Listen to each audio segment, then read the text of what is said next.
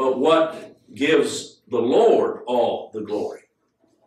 Now, if we could see in the heart as men sing or as they give testimony, what comes out of the lips might be, well, I praise the Lord.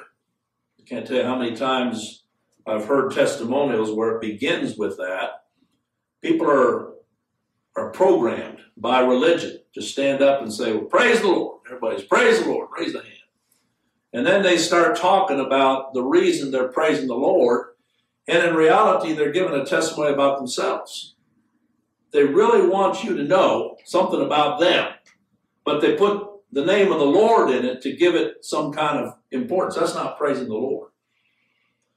True praise to the Lord, and that's what's summed up in this word, hallelujah, is to praise him for all of his attributes and for who he is and all of his glory, in good times and in bad.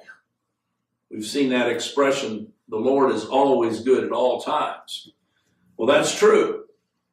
But as far as our hearts go, they're so depraved that whenever the Lord directs something our way that we consider good, then we praise him. But if he brings us through a trial and a difficulty, and we are not so happy about it, our lips are sealed. And that's because the heart is sealed. The heart is hardened.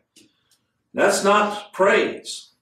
Praise is to worship God in all times and all seasons and in every way because he is worthy of glory.